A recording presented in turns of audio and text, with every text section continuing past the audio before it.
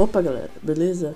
Bem, como vocês votaram para o tema desse vídeo sair, então aqui tá o vídeo, né, que vocês pediram, entre aspas. Mas bem, né, bora pro vídeo. E, desculpa se a minha voz estiver meio bosta, porque, tipo, eu tô meio gripado. Então, né, nosso pai aqui tem que produzir vídeo, não tem o que fazer. Mas bem, bora lá.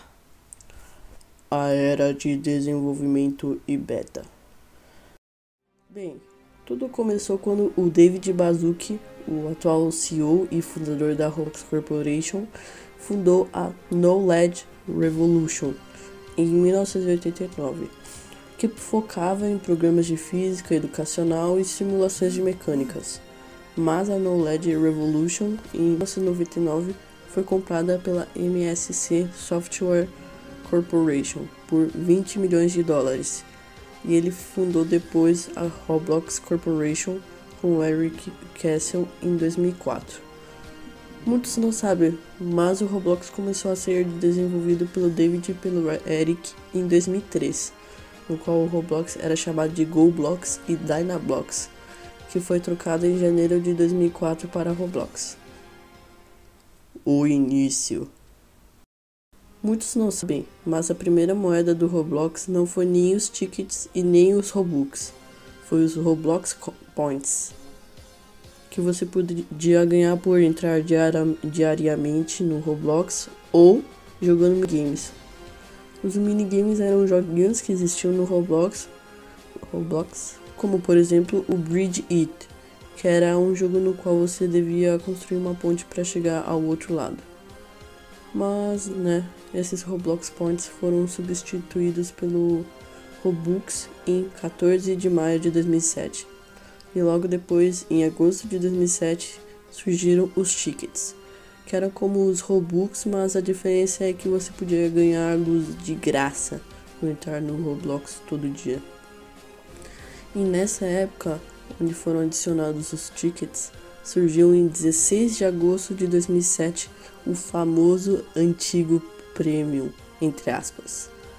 As pessoas que começaram agora não vão conhecer o famoso Builders Club, mas basicamente o Builders Club era o Premium de hoje,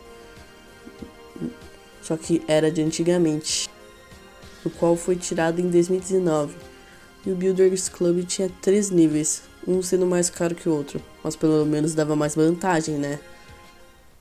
O 1 de abril de 2012. Bem, eu ia fazer um vídeo sobre isso, só que, né, eu fiquei com preguiça de postar, então, né, vai ter que ser nessa a explicação. Bem, basicamente o Roblox desde 2009, ele faz piadas e brincadeiras todo ano quando chega em 1 de abril. Mas quando chegou em 2012, eles resolveram fazer nada nesse dia, tá ligado?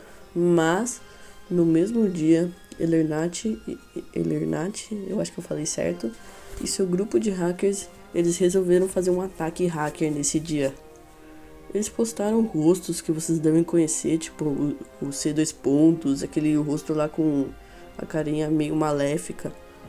Eles mudaram os preços de vários itens, muitos ficando como preço de 666 Robux, que vocês já devem saber que é um número bem capiroto.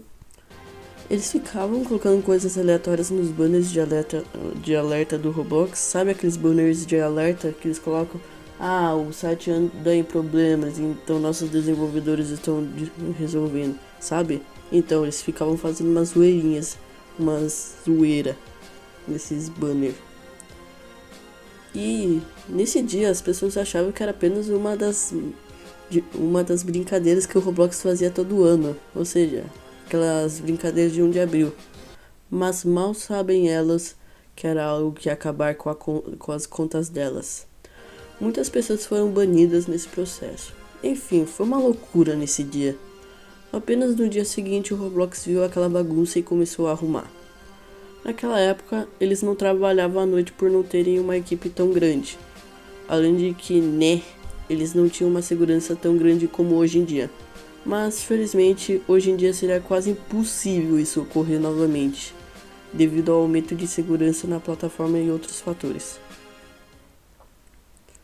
As Egg Hunts. Bem, se você for um jogador que entrou entre 2021 e 2022, provavelmente você não vai saber o que é a Egg Hunt. Mas a Egg Hunt eram como eventos de Páscoa no qual você podia coletar ovos, que eram itens que você conseguia dentro do Roblox. Tipo, tu pegava lá um ovo de vaca, daí tu conseguia esse item dentro do Roblox, daí tu conseguia esse item desse ovo. E esse evento ocorre desde 2007. A última Egg Hunt que teve foi em 2020. Você sabe ao certo porque eles nunca mais fizeram esses eventos de Egg Hunt, mas eu com certeza vou sentir saudade dessas Egg Hunts. Elas eram bem top. De 2013 pra cá. Em 2016, infelizmente ocorreu algo bem triste. Sério. No caso, em 2013. O cofundador, né, o Eric Castle, acabou partindo dessa pra melhor em 11 de fevereiro de 2013, por causa de um câncer. Isso é bem triste, cara. Tá, mas, né, vamos voltar pra umas coisas mais felizes. Ou quase. Em 1 de outubro de 2013, foi lançado o Developer Exchange, que, pra quem não sabe, é um programa no qual você troca Robux por dinheiro real. Por exemplo, 1000 Robux vale R$1 e assim por diante. 3 anos depois, em 14 de abril de 2016, ocorreu o triste fim dos tickets que tanto amávamos.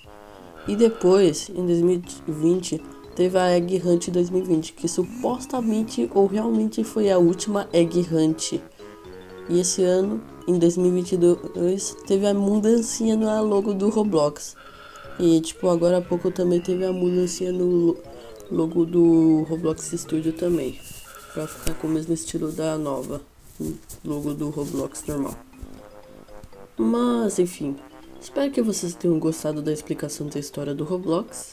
Na verdade, isso é um resumo gigantesco da história do Roblox. Mas enfim, deixa like se gostou do vídeo.